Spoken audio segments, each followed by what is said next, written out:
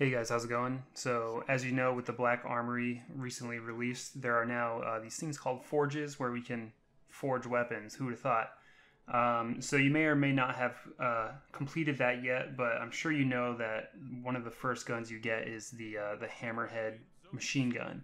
And rather than make a whole video about this machine gun, which would probably be pretty boring because it's just a machine gun, I figured skip that. You'll see a little bit of it in this video, but that's not the main focus.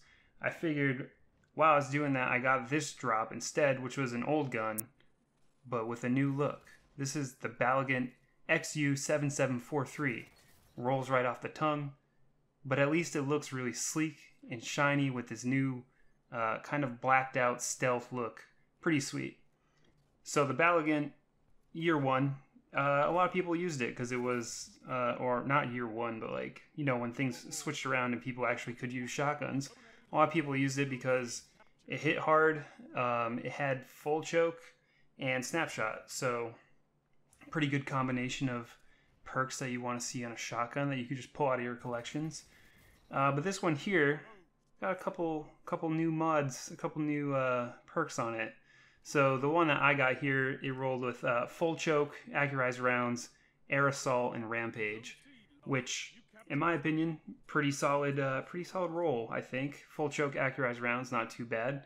Air assault, I don't know how good that actually is because that's a new perk, but you know, it doesn't sound bad. Rampage, always great. The only thing I would have probably preferred is a range stat on this for the masterwork, because even without it, it's pretty silly. It feels way more consistent than the old BALIGANT, which I was never really a huge fan of because the RPM's a little slow for my taste. But you know, I played around with this a little bit. Felt pretty good. I've been pretty much using only the chaperone recently, so the range on this was a little bit less than I'm used to, but you know, that's not really hard to compare anything to the chaperone because that thing just maps people. But I would say that if you can get a roll like this or something with maybe even a different range extender for that third perk, I don't know if there's anything available, but definitely a fully masterworked range one with full choke accurized, you're going to be looking at a pretty beastly weapon here.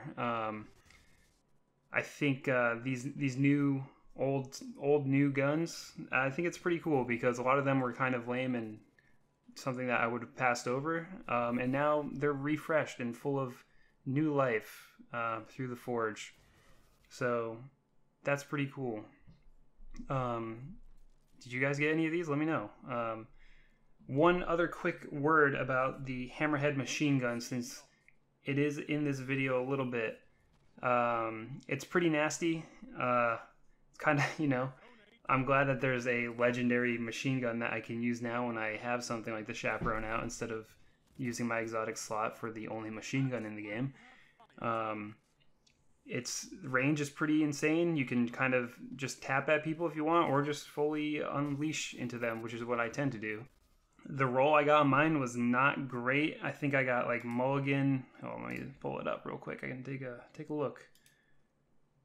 I have tap the trigger and mulligan, which compared to what my friend got, which was rampage and feeding frenzy, not the best roll.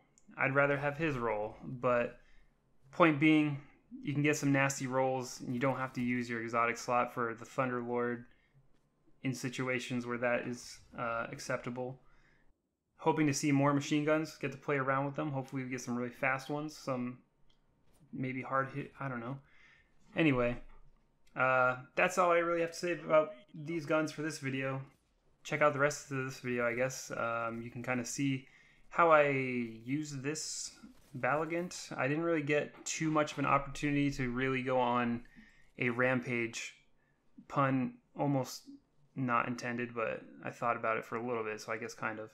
I feel like rampage kind of would really help this gun to, you know, get that range a little bit further out without that range masterwork, and just kind of really tear it up. The only downside that I have with this gun is the same as the old one, where the 45 RPM, it's a little bit slower than I'm used to, a little bit slower than I prefer. But if you want something that's hits hard and can really knock some people down, it's a pretty good option. And I don't know if I said this before, but I got this just as a drop from the forge. I completed the forge and it just kind of popped out. So I know you can get this gun, obviously, and a few others that way. So happy farming to you if you choose to do so. And thanks for watching. See you guys next time.